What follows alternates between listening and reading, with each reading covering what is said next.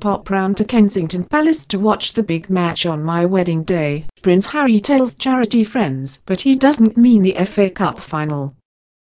They're calling it the big match, the wedding of the year on FA Cup final day.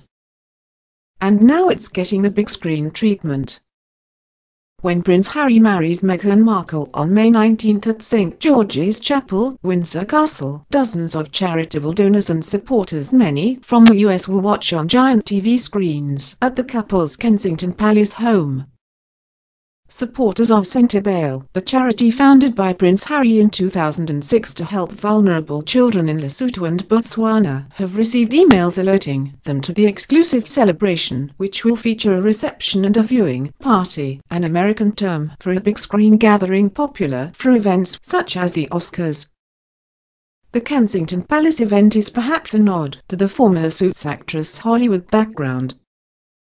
A royal source said, "Harry and Meghan are strictly limited to the numbers they can invite to the actual wedding, so we understand this is a way of saying thank you to donors." St. George's Chapel seats about 800 people, compared with the 1,900 guests who were able to attend Prince William's 2011 marriage to Kate Middleton at Westminster Abbey. The source added, "If you can't be at the wedding, you can watch it in a palace, which is the next best thing."